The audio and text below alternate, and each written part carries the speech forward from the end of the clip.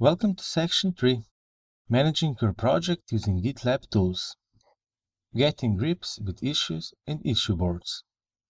In this video, we'll take a look at how to create and edit issues, and how to create and edit boards, and a lot more. Let's open one of our projects. Let's go to the Issues section. Currently, we don't have any issues, so let's create one.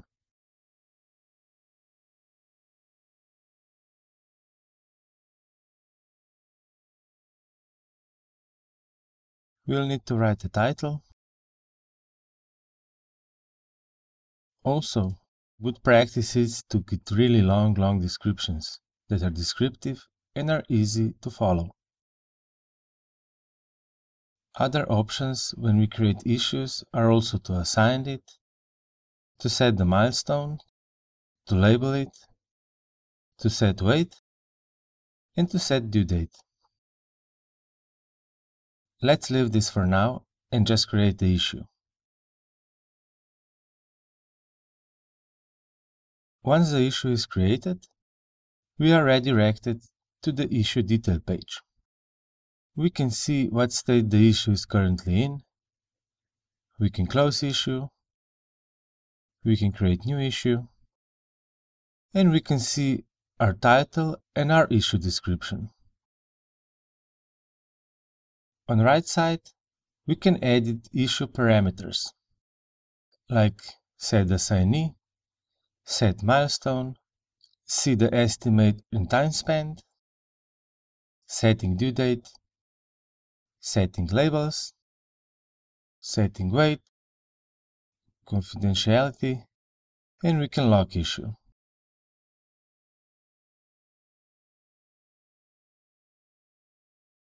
Issues have a discussion part, so we can write a comment to this issue.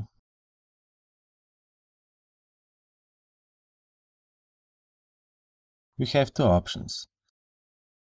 We can add a general comment to this. We have two options. We can add a general comment to the issue, or we can start a new discussion, like a suggestion and question. You can see that the comment is just a regular comment.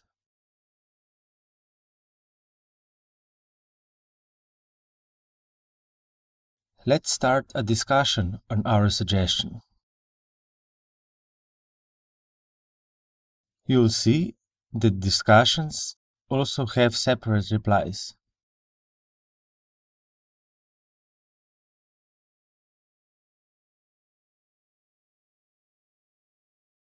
We can collapse replies so they don't take much space, but you can see how this is the part of a suggestion. But you can see that our new comments are part of this suggestion. But you can see that new comment is part of suggestion.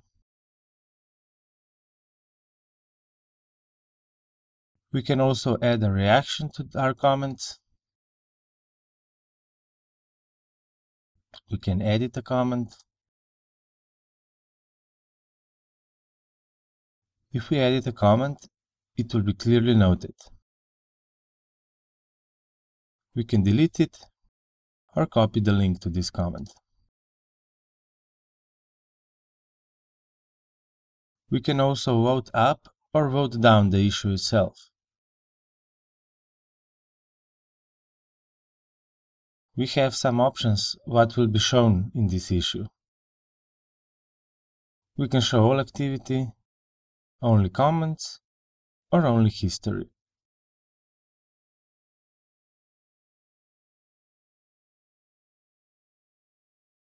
Let's assign this issue.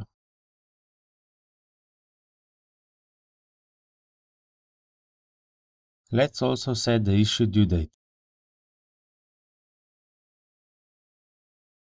Now let's take a look at the labels. Labels will allow us to group the project in some way. We don't have any labels yet, so let's go to Manage Project Labels. Let's generate default set of labels. Great! GitLab did all the work for us. So we got bug label, confirmed label, critical label, discussion, documentation enhancement, suggestion, and support label. We can also add our own labels. If we hit a new label button, we can set label title, label description, and we can choose a label color.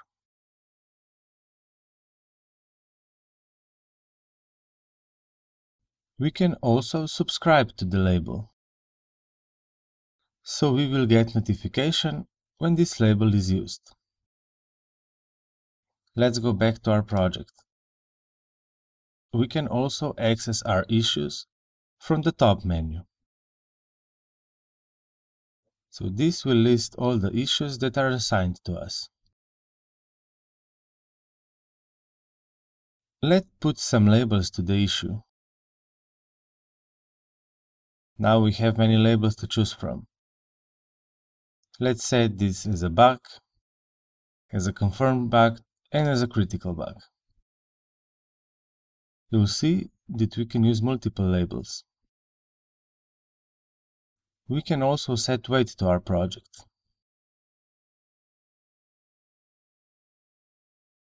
Weight represents how hard this issue to resolve. We can also set confidentiality. These allow us to hide issues from some team members. And finally, we can also log the issue. If we log the issue, only members of the project will be able to comment. We can also move our issue between our projects.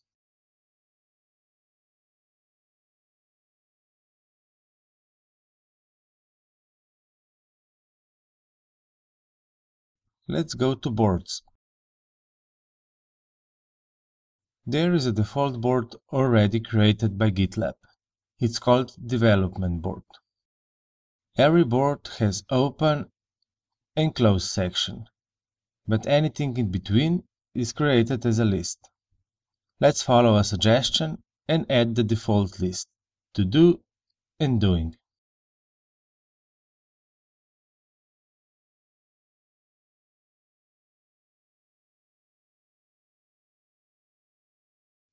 When we have our board set up, we can use it and move issue between the columns.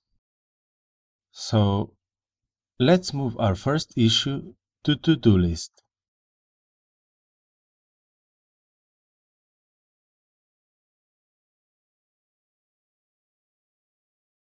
Let's create another issue.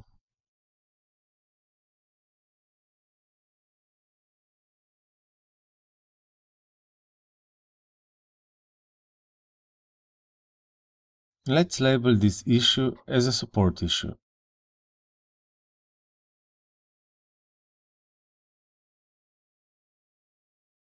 Let's set due date to the end of this week and submit it.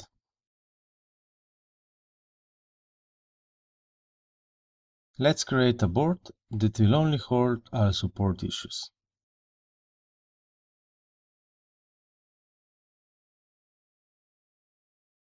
Let's name our board support, expand our board scope, and set labels to support. Now we have a separate board that only holds issues that are tagged as support. In our development board, we also have this issue. So let's edit this board to only hold issues that are tagged for development.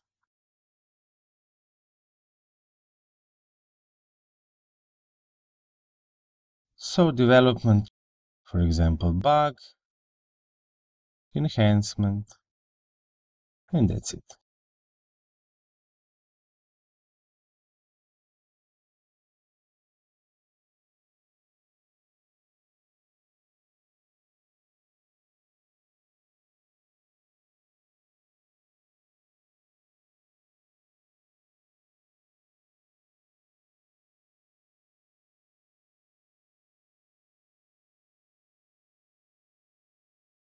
So let's set bug as a label.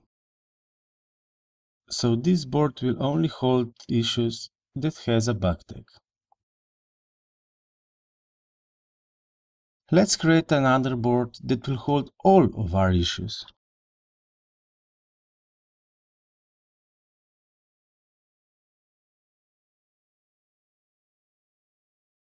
So now we have three boards. One that holds all of our issues, one that's for development, and one that's for support. Let's set to-do list for the support. In this video, we took a look at how can we create issues and boards.